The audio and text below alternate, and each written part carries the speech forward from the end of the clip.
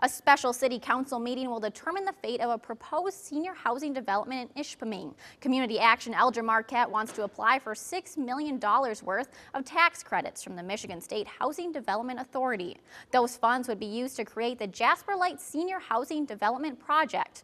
36 apartments and a community center would be built where the former Bell Hospital used to be, right next to Ishpeming High School. If the city council does not approve the payment in lieu of taxes for the application tomorrow night, the project will not happen.